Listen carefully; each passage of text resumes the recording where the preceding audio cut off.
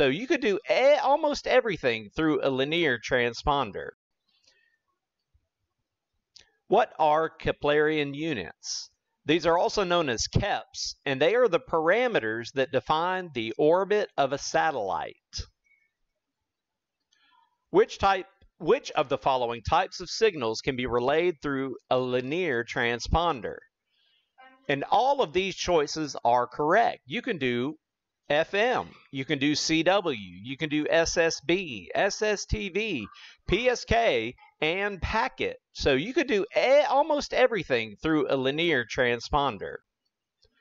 Why should effective radiated power be limited to a satellite that uses a linear transponder? And that is to avoid reducing the downlink power to all other users.